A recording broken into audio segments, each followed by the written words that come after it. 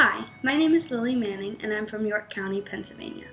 I'm currently studying at York College of Pennsylvania to gain my bachelor's in elementary education, K through 4.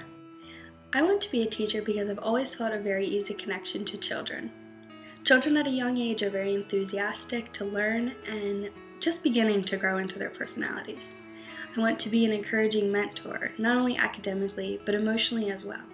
Children at this age are very impressionable, and I hope to play a positive part in who they become.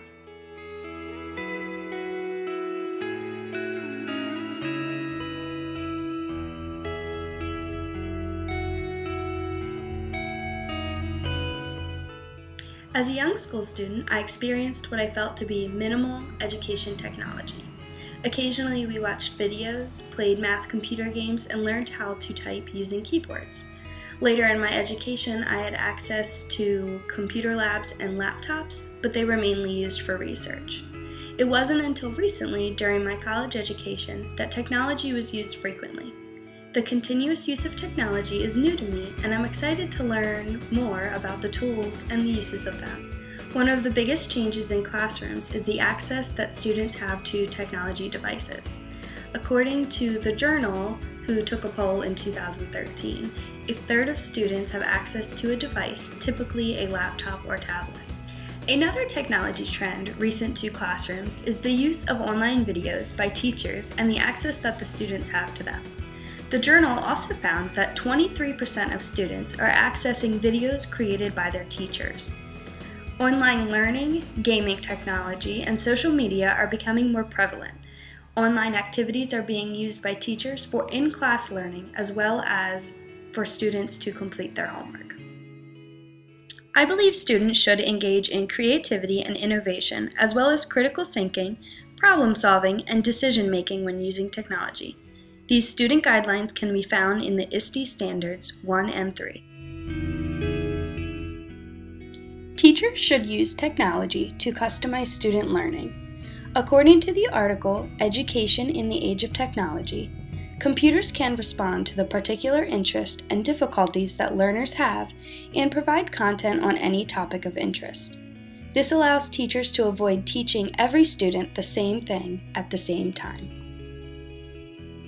I hope to use synchronous technologies like Nearpod, ClassDojo, and Padlet. Nearpod is a great way to introduce new material because it is engaging and exciting for the students. It allows the teacher to keep an eye on the students and is easily accessible from any device. ClassDojo allows teachers to keep track of student behavior and attendance. It has game-like features which gives points for good student behavior and takes points away for unwanted behavior. Padlet is a great tool for student brainstorming and vocabulary, showing multiple posts on one screen. This tool is also great for KWL charts. iMovie and EduCreations are great asynchronous tools I hope to use in the future. iMovie is something that I can use as the teacher to share video demos to my students, like how to use a new app.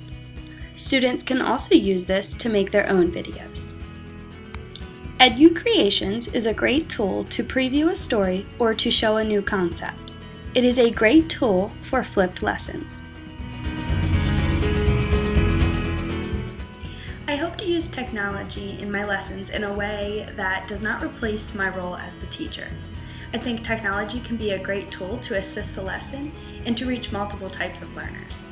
My main goal with education technology is to find a balance between traditional teaching styles and a technology-inclusive instruction. I want to stay curious about new technologies. I hope to keep my classroom and instruction refreshed and exciting. I think education technology is one of the best ways to succeed in that.